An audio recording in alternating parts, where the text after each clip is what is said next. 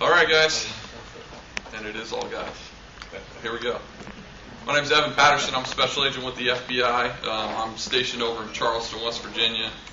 I've been here about a little over a year and a half, and I do cyber crimes and mostly on the computer intrusion side. We've got another guy that does the child exploitation stuff. And then I'm also the Joint Terrorism Task Force Coordinator for the Southern District. So I do a lot of counterterrorism work as well. We're going to talk about social networking today and kind of talk about some things that you should and shouldn't be doing when it comes to social networking. And then I've got a second presentation that I'll do about kind of when to call law enforcement and who to call, and we'll kind of go through that later. But so social networks. What is a social network? You have the Coleman commercials. The original social network was when you're out, with your buddies at a campsite, burning things in a fire pit, things like that.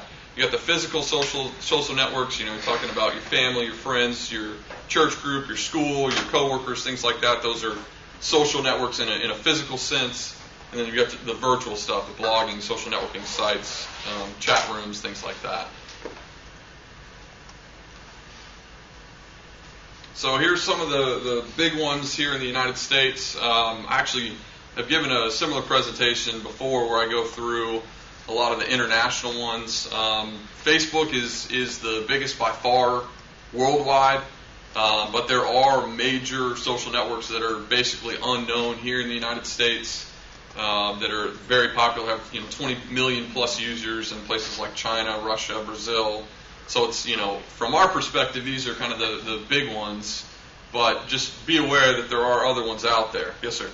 The social networks in other countries and other languages?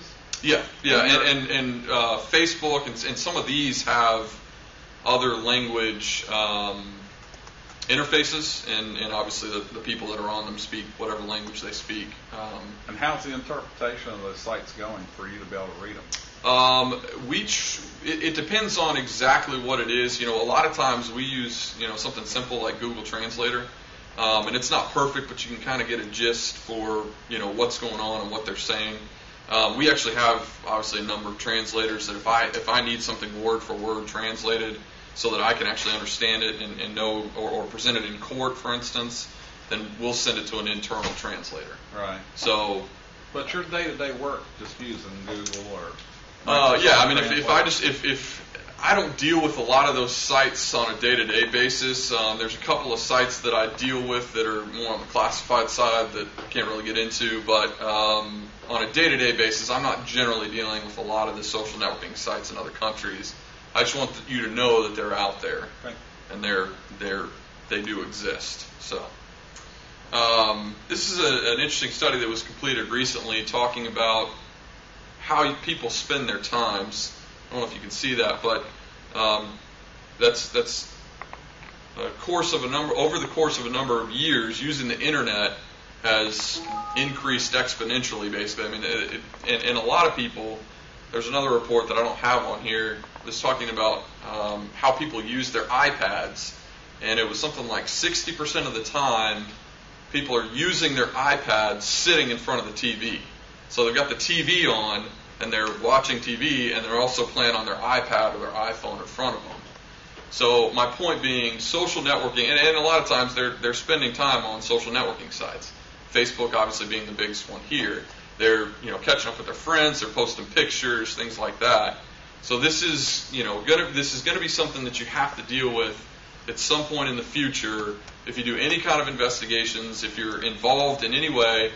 Social networking isn't going anywhere. People are using it. You need to be aware of the things that you can get from it if you're an investigator, and the things you need to protect yourself from if you're just using it as a kind of a personal user. So here's a couple of things that we're going to talk about, specifically having to do with social networking: malware, clickjacking, Nigerian scams, and cyber stalking. And we're going to focus mostly on the last one, and I think the biggest key. I talked about the physical social networks at the beginning. Most of this stuff is not new. It's not enabled it's not created because people are using social networking sites. It makes it a lot easier in some cases to do some things that you've seen before. But it's not, it's not like somebody has completely reinvented the wheel and they're doing new crimes. There's a little bit of that. But the vast majority of the crimes that we see is stuff that happened before, and now it's just kind of migrated to social networking sites. We'll talk about all this.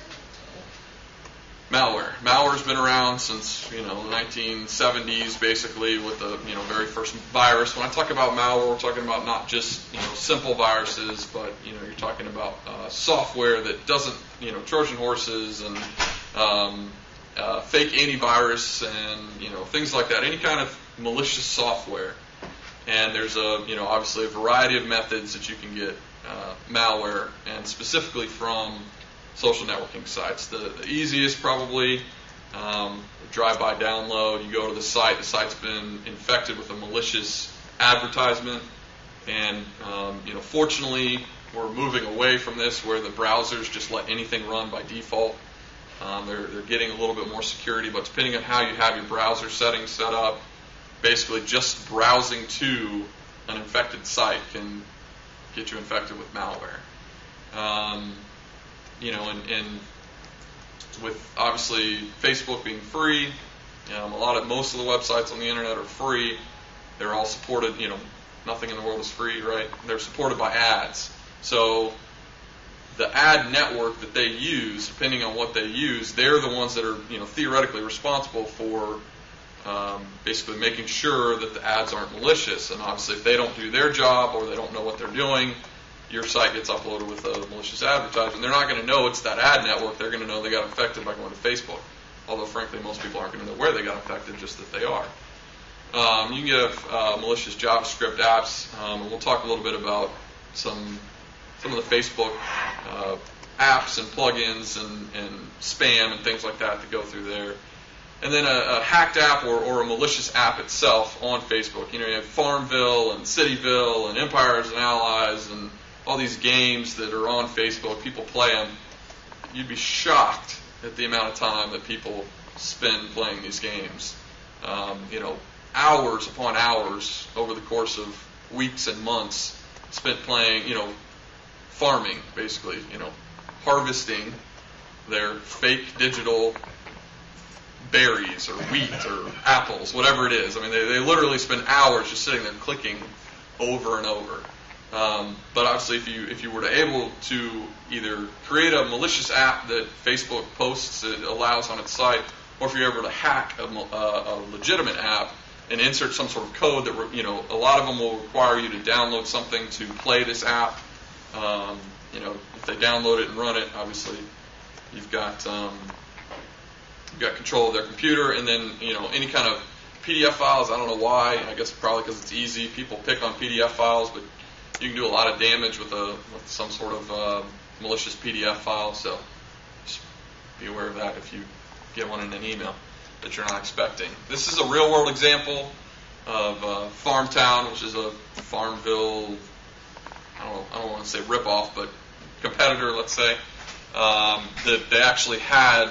It was they were serving malicious ads on an app on Facebook, and so this isn't like theoretical stuff we're talking about. This is stuff actually happens in the real world, and you need to be aware of it. Shortening. Twitter has, because it's 140 characters, you have to. Every character is important, I guess, and so instead of putting a link to a New York Times article that's, 40 characters long, then you only have 100 characters to explain it.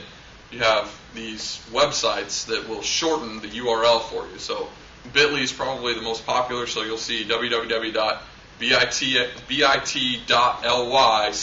and then some random series of letters and numbers, and that's basically just it redirects you to the actual site, so you don't have to have the whole long site in there.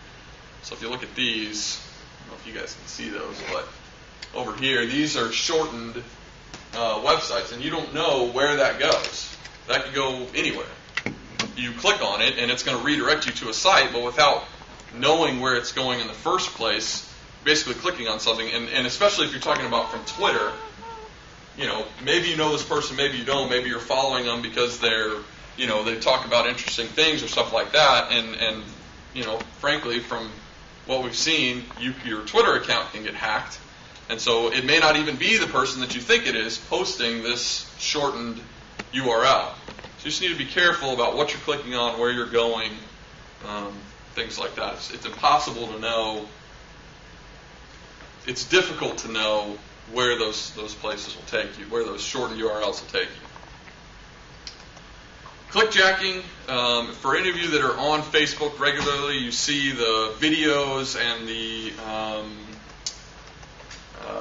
basically it's spam links in people's video feeds or people's news feeds where they've clicked on something and it basically, it's something supposed to be funny, or like the Osama bin Laden, supposedly the dead photos of Osama bin Laden. That was a big one right around when we killed him. It was saying, click here to see the pictures that President Obama isn't releasing or whatever. You click on it, and some of them actually downloaded different sorts of malware to your computer. Others just basically reposted it in your feed. And basically the way that this works, it's actually pretty cool. When you pull it up, I don't think I've got this on here. No. When you pull up there was one that was talking about a guy that got denied for his passport, and click to see why he got denied. And if you clicked on it, basically no matter where you clicked, wherever your mouse went, there was a hidden JavaScript like button following your mouse around. So no matter where you clicked on that page, you were clicking the like button, even though you didn't realize that's what you were clicking because it was hidden. So that once you like something, that puts it back in your news feed, and the process repeats itself. So all of your friends see it and go, "Oh, this is funny.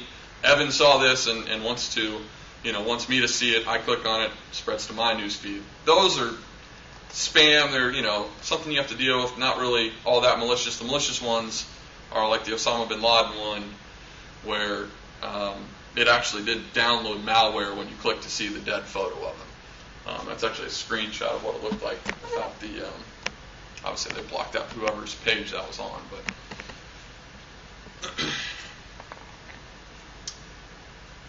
This is, again, when Facebook was set to announce that they were integrating Skype and video calling directly into Facebook, it spams. That's the spamming your news feed where, for instance, the apps that get in there. If you have any friends that play Farmville and all these different places, they're always posting crap about, hey, help me with my sheep, or give me a new tractor, or whatever it is. That's basically spamming your news feed. Okay. So that's what this one did. Is it was offering you the ability to get a jump start on Facebook announcing video calling. Wasn't really. Download an app, it installs a virus on your computer, puts it in your news feed, and spams everybody else. So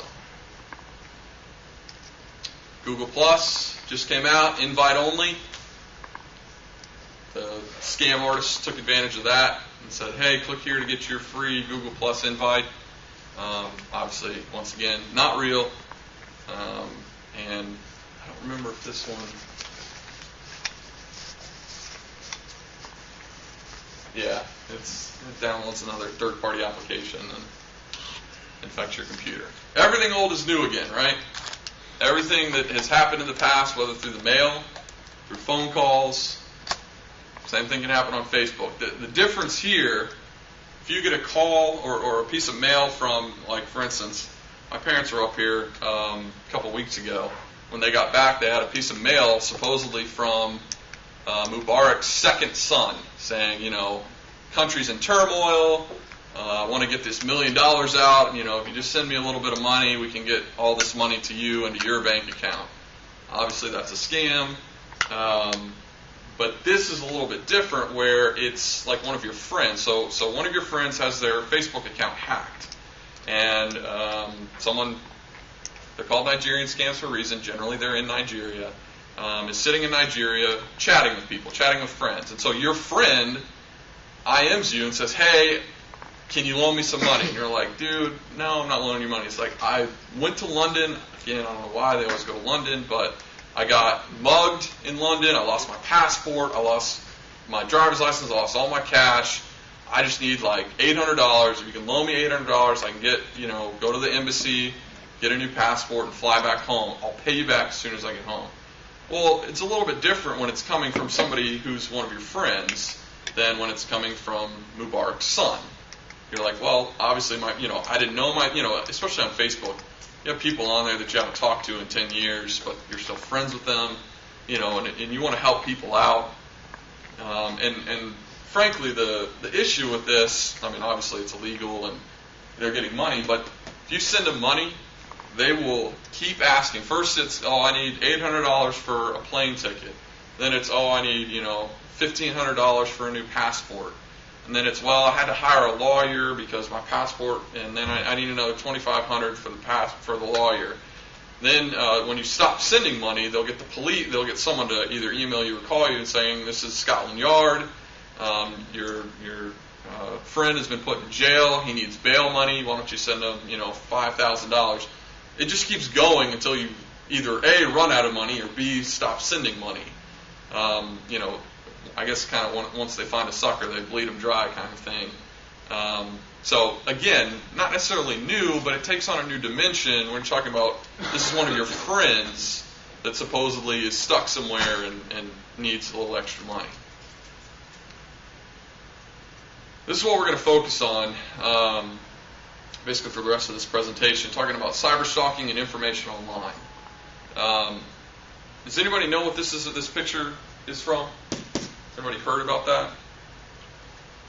These are from the riots in, I believe it was Canada, and this couple got in the middle of the street and started making out. And obviously this picture was taken. This is a New York Times article about this process, but within, I think it was like 48 hours or 72 hours, the internet had identified this couple. So this couple, this picture was posted on AP sites and in the news, and within 72 hours, even though this is a public place, they don't have name tags on, it's a riot, so nobody knows, obviously people there are hoping people don't know they're there, but the internet was able to identify who these people were. Groups like, or websites like 4chan and places where people congregate, they were able to determine who those people were, and then they got interviewed by the news and all sorts of stuff like that. My point is, if you're doing something on the internet that you want anonymity for, doing it on the internet is probably not the place to do it. There's no anonymity on the internet anymore. I especially think it's funny to call yourself anonymous and go hacking groups, because you're still doing it on the internet and there are ways for you to be tracked. And we'll leave it at that. This is OpenBook, youropenbook.org. Somebody wrote a website basically to take advantage of Facebook's Open API, which is their programming interface, and you can go and search any word that you want. You can search by gender, you can search by phrase, whatever you want, and bring up status posts from anybody who does not have their Facebook privacy settings set to private. So if your profile is set to public, which it is by default unless you've gone in and changed it, it's a public profile. Everything that you post can be pulled off on this website, and you can search through Facebook and do it, but this gives you one place to search everybody's Facebook profile that's public and figure out for instance, in this case, I search privacy. One of the things I do, and you'll see this in a minute, I don't think I put it in this one, but the other thing I like to do is search vacation, because people post when they're going on vacation, and they'll say, either I'm going on vacation for a week, or I've been on vacation, or I'm on vacation and wherever. And if you're on vacation, especially when you tell people you're in Aruba or out of the country, you're not at home. So if I know that you're, on vacation somewhere, then I can go rob your house if I want to.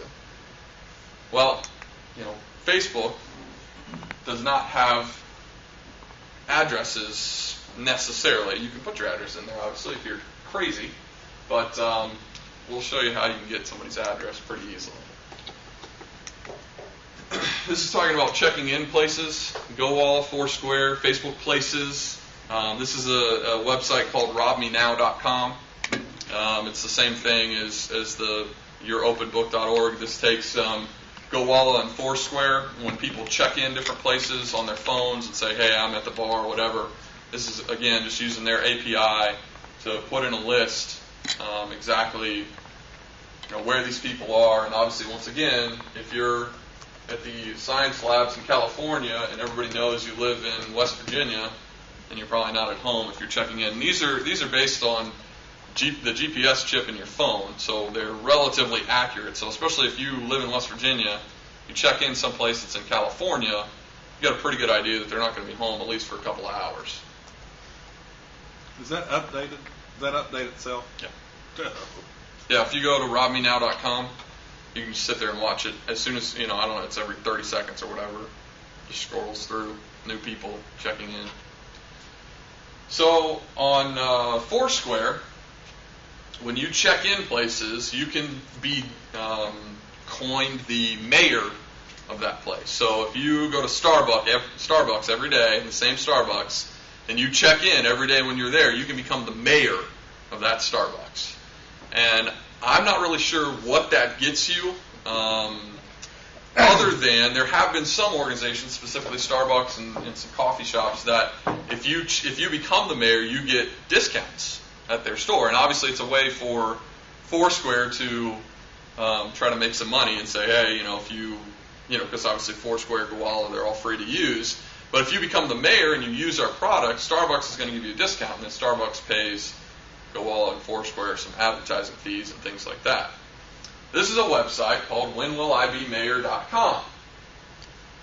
And you can put in your Foursquare username and password, and it will tell you how many more times you have to check in at that location until you become mayor. So it figures out whoever is the current mayor, they've checked in 60 times, you have to check in 61 times to become mayor. You have 4 more times to check in. Problem is that this isn't run by Foursquare, GoWalla, or anybody. This is run by some dude or female, I don't know, who wrote this. It's an app. I mean, it's a website, but it's basically an app to check that. So you're giving your username and password for your GoWalla account to who? I don't know. I don't know who's behind this website. But people are, they want to know, they want to get this information. They want to do this. They want to do that. And they're giving their information out. They're giving out usernames and passwords. They're giving out public information about where they are. And they don't think about the privacy implications behind this. So frankly, I wouldn't use GoWalla, Foursquare, Facebook Places personally, just to begin with. But then if you are going to use those are relatively well-known companies, etc. Then they go and find something like this that, once again, kind of appears to be associated because, it's going to tell you when you're going to become the mayor, but this is not legally associated with Foursquare in any way, shape, or form. They're just using Foursquare's database, basically, to tell you how many more times you have to check in.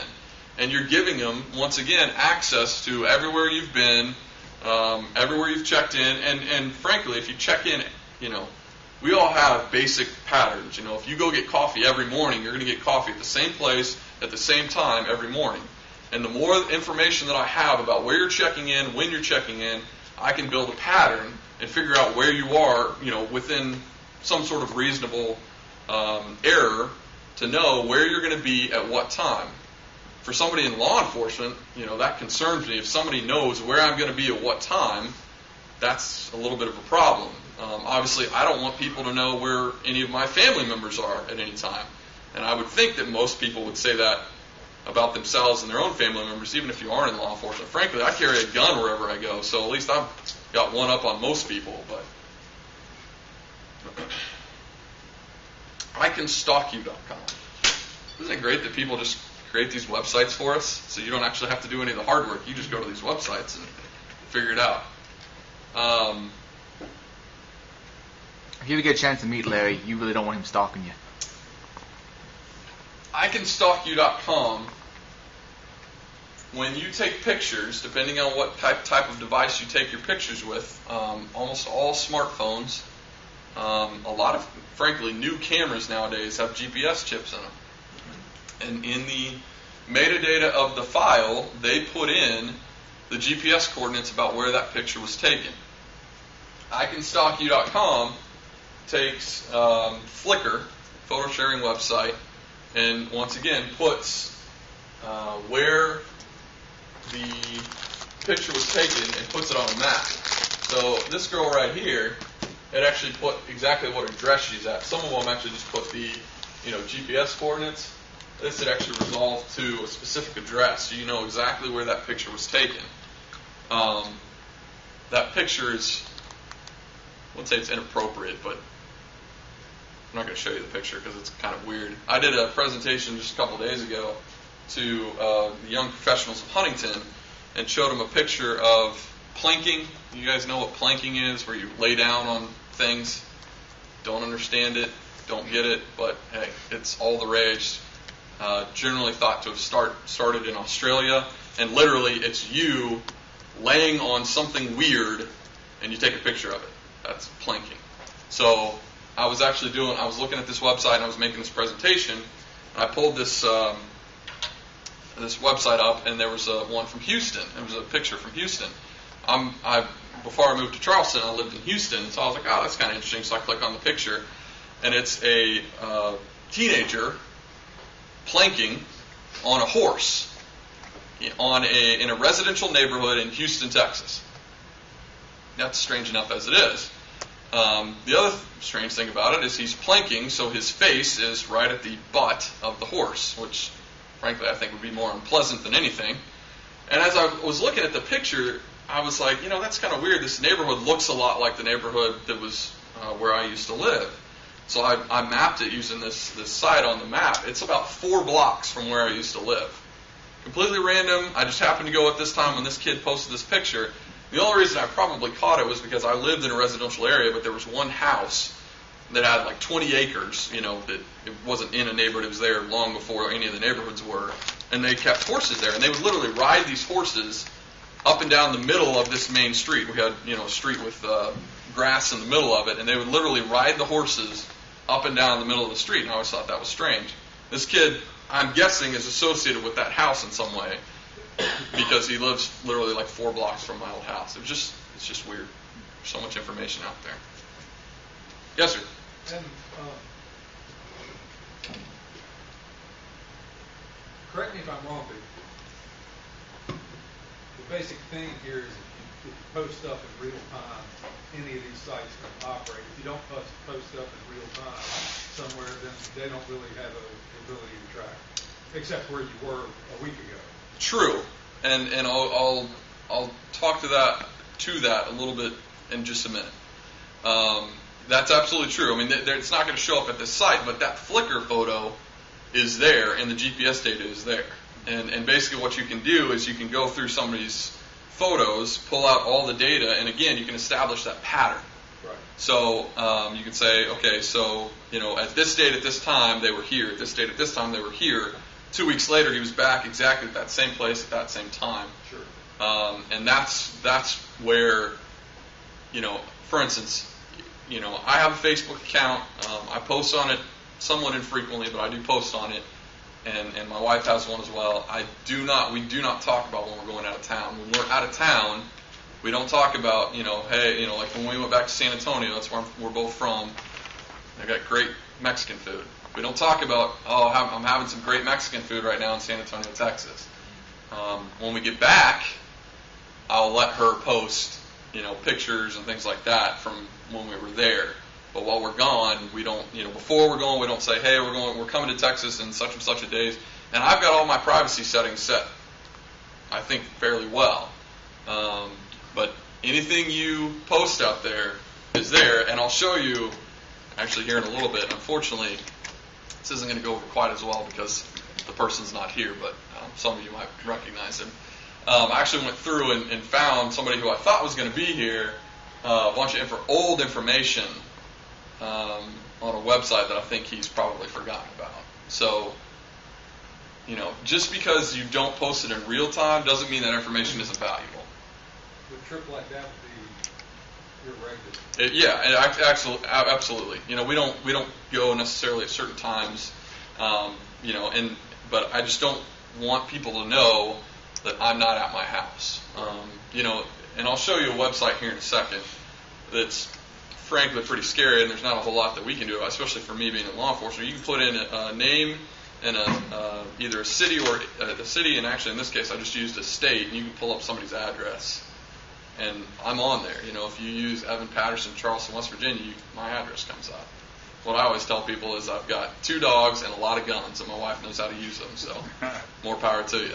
But on that Facebook thing, to take that a step further, I don't even have a Facebook page, and I got a call from a friend of mine as I'm on my way to my sister's house in Florida. Hey, going to see your sister? What? What are you talking about? Hey, your sister posted you're coming to see her. So I don't even have a page, but my sister told everybody what I'm doing. So I'm like, thanks. And you know, you can, when you check in at Facebook Places, you can tag other people. So even and you can set your privacy settings so that can't happen. But if you don't have your privacy settings, you don't check in, but your friend tags you in that post. You might as well, you know, if anybody that's friends with them, that's friends with you, is going to know that you're there. So, you know, you got to check privacy settings and, you know, show your friends this or whatever, you know, try and freak people out. That's my whole goal with this, try to say, you know, this information's out there. There are risks in everything you do. When you get in a car, there's no guarantee that you're going to make it to wherever you're going. You get T-boned on the way. It's a risk you take by getting in the car. But there are unnecessary risks like driving without your seatbelt that you take when you get in that car. And that's something that's up to you to say, no, I'm going to put my seatbelt on. There's risks online. They're out there. I bank online. That's a risk. I understand that. But there are also unnecessary risks that you take, like banking in a unsecured Wi-Fi hotspot. Not a good idea. That's an unnecessary risk. You don't need to do that banking right there. Encrypt your wireless at home. Don't bank when you're at Starbucks or wherever you go. So there's the idea behind this presentation is to think about what you're doing online, not to never get online, never use your smartphone, whatever. But think about what you're doing and what are the potential consequences of that. LinkedIn. Who has a LinkedIn account? Professional social network. You know, good for networking, good for getting another job, etc. This is a girl, and this isn't specifically about LinkedIn, but this is talking about your job and social networking. So this is a lady who, she doesn't identify herself in this article, but she basically was posting on Twitter and blogging and Facebook and all this other stuff, and she would say things like, just had a great meeting with a client. She wouldn't mention the client. She wouldn't mention any kind of what she thought was personal information, but she would say things like, she had a great meeting with a client. One of her coworkers took it to her boss and said, hey, look, if this client were to look at the timestamp on that post and say, I was with her right before that, she's talking about me here, they get upset, we could lose business. And she ended up leaving the company. She wasn't fired, but she ended up leaving the company because she didn't like their practices and their policies on the use of social media. LinkedIn and business things like that is one thing, and I'm going to go through why I think that's a little bit of a bad idea. But your use of, even your personal use of social networking can affect your job. If you're MFing your boss on Facebook, one of your coworkers you piss off one of your coworkers and your coworker slides it under your boss's door, that's probably not going to look too good. Even though that's on your personal time from your personal computer, it's probably not going to be a very good situation for you. So, just kind of think about what you're doing. LinkedIn. This is a LinkedIn account of somebody who lives here in West Virginia. Graduated from Marshall in WV State. It's somebody that a lot of you know. Like I said, they're not here. I was hoping he was here. I know he was here earlier this week, but he's not here right now. I'm just going to use this as an example of the information that's out there, okay? So obviously I know this guy's name. That's how I found him on LinkedIn. Public profile, we all know his name. Do what? Public profile. At the bottom. Oh, there it is. He's right there. Anybody know him? Yeah. I actually made this slide bigger. I had that covered up at one point. Evidently, I forgot it. So, Jim Weathersby. He's the privacy officer, information security officer, and privacy at the State Office of Technology. I always hate when I do these things because I know I'm going to forget one. This is the first time I ever have, though.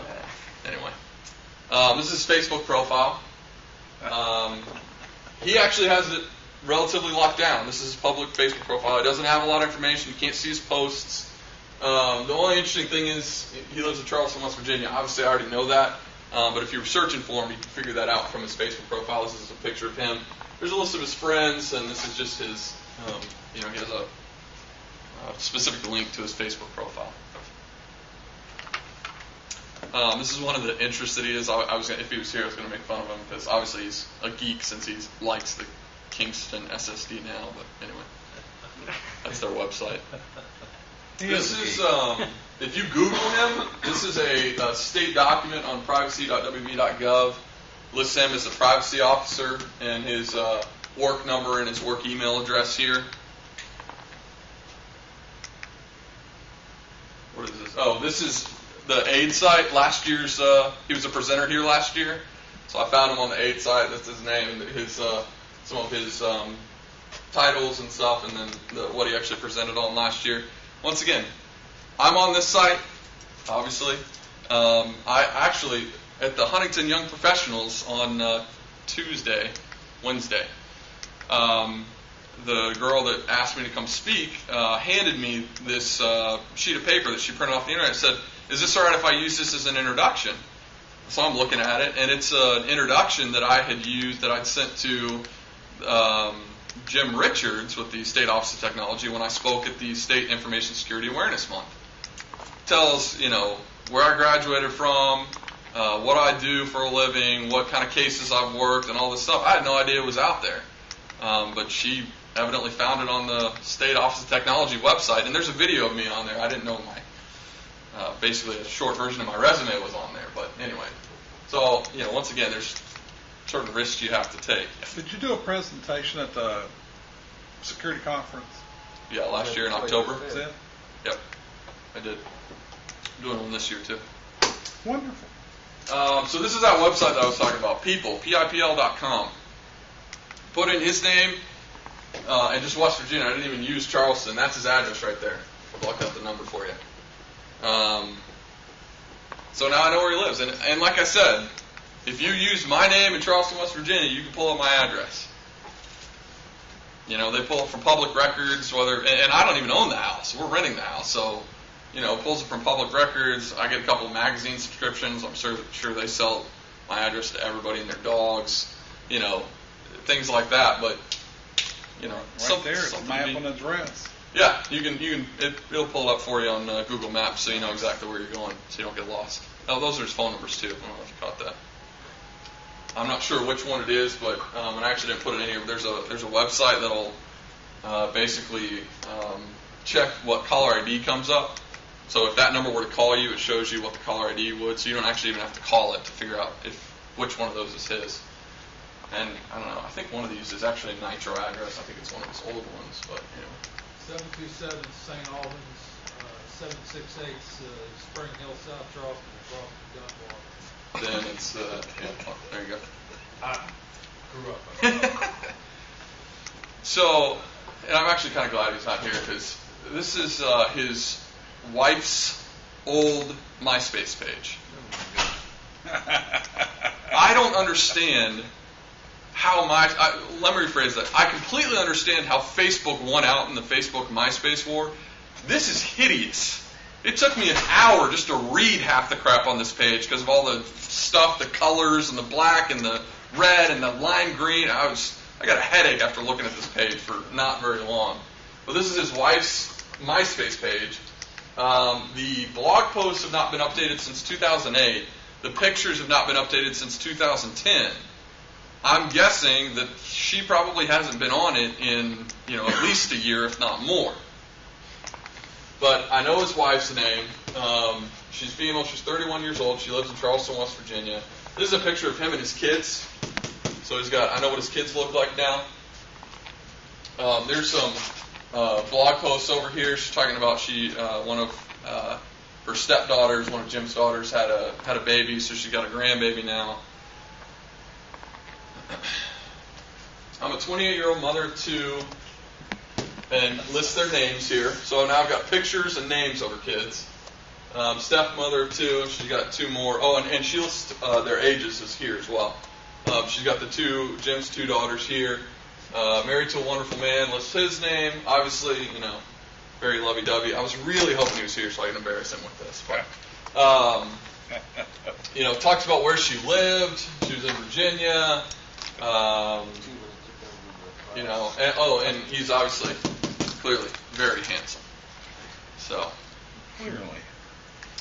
these are some of the pictures that are posted on her MySpace page once again. And I didn't even go through any of these, but there's his kids again, and that's from May of 2010, so that's a little bit more recent photo than probably the profile picture is. This is on one of the blog posts. It's talking about they're going to New York City. I think it's from 2008, 2007. I know what kind of car he drives now. So I know where he lives. I know what kind of car he drives. I got his phone number. I know his kids' names. I know his kids' ages. I know his wife's name. I know where he works. I know what he does. See, the problem with all this information, I didn't have to drive by his house. I didn't have to call him on the phone. I didn't have to hack his Facebook account. All that information was publicly available on the internet. It took me maybe an hour to put all that together. Can all that information be gathered? Absolutely. That can be gathered not using the internet in any way, shape, or form. But it makes it a heck of a lot easier when I can sit at my desk and put that together in an hour instead of trying to find out where he works, following him home, getting his address that way. Then I've got a car. Then I got to, see if I can call the school or, somehow figure out his names of his kids, figure out how old they are, etc. An hour, put it all together. Is it wrong? No. Am I going to use it maliciously? No. Might somebody else use that maliciously? I think the odds are growing that's going to happen. The only thing I would point out, if you're targeted by a hacker, this is the first thing they're going to do, and they're going to try to guess your password based upon what they find out about your incision of it. It's basically profile. Wife's names, kids' names, pets' names, streets, exactly. That's generally, unfortunately, what people use for their passwords. The other thing is spear phishing. If you especially with LinkedIn, if I know you're the CEO of a company, I can tailor based on information that you or your spouse posts online. I can tailor an email that you're going to click on and infect your computer, and I can own your box. This is Flickr again. And this is, I just kind of wanted to show you, this is that GPS in the pictures. This is their map. And you can actually, if you go to Explore, I think, on Flickr, you can pull up this map, and it'll show you where all the pictures have been taken. You can see here, the majority of the pictures have been taken in some major cities. Okay? So it doesn't look like anything's been taken anywhere here. If you zoom in a little bit, to Charleston, West Virginia, you can see there's one in Huntington, there's a bunch over here, some up north, and right up there near Athens, with the GPS information in it, is a picture of these two kids. This is I actually blocked this out. This is their names right here. And all I did was I searched for kids on the map. I think that might be interesting to a child predator to know exactly where your kids live, where those specific kids live. Possibly. It's just, think about what you're posting. Think about, unfortunately, make sure for your family you think about what you're posting, so what your spouse is posting, things like that. Well, that was what application again? Flickr. Oh, okay. My point, don't end up like this guy. Anybody know what that's a picture of? A Wang? It is. Whose Wang is it? Some senators? Congressman? Representative Wiener. His account was hacked. Well, it turned out that he actually just sent a message that he meant to be private publicly, and that is a picture of his wang, as you so eloquently put it. So I want to talk about a little bit about InfraGard. I know we got a couple InfraGard members. I'm going to keep this brief. InfraGard is the FBI's public-private partnership for infrastructure protection. What does that mean? I don't have any idea, but basically what we do is, as a group, I try to have 3 to 4 meetings a year. I bring everybody together. I bring in either myself, I'll speak on a specific topic, or I'll bring in, last meeting we had was at the West Virginia Intelligence Fusion Center, which I'm going to talk about in the next presentation. And when we had the Critical Infrastructure Protection Task Force members come in, and I know Troy took advantage of some of their services at his business. Basically, those guys will come in and do complete security assessments from everything from the cyber stuff. They'll bring in somebody from U.S. CERT to do a cyber assessment. They'll do physical security, depending on whatever section of critical infrastructure you're a part of. They can do assessments based on that. InfraGard, it has a secure site. For some of you who are into watching the hacker news, the InfraGard main website was not the one that was hacked by LulzSec. It was a chapter site. The West Virginia chapter doesn't have a chapter site specifically because of that reason. I don't want to be responsible for that. But the secure site was not hacked into. It's still secure as far as we know.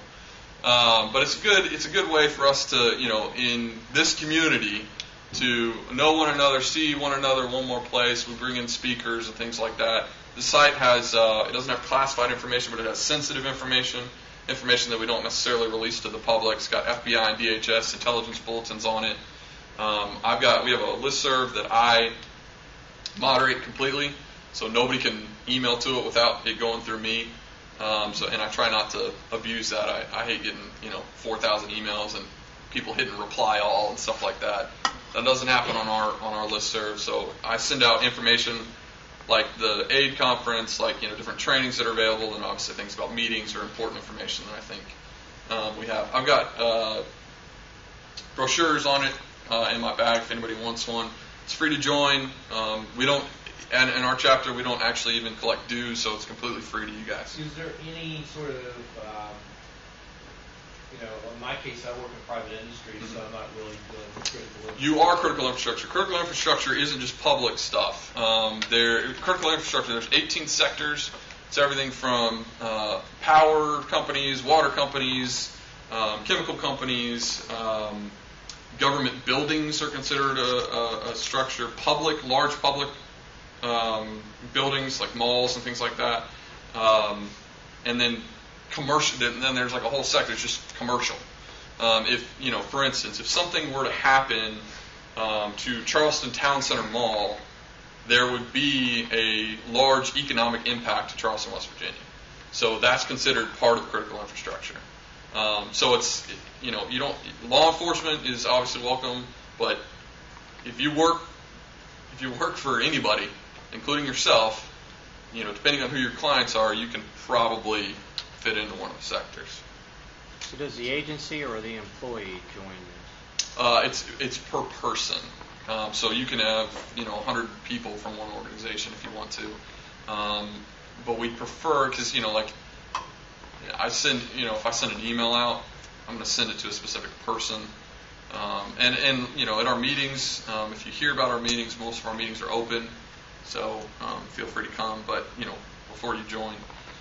But it's and you actually, to the secure site, there's actually a username and password. So from our perspective, it's your responsibility. It's not the organization's responsibility. So I think that's it. Questions, comments, concerns, snide remarks, anything?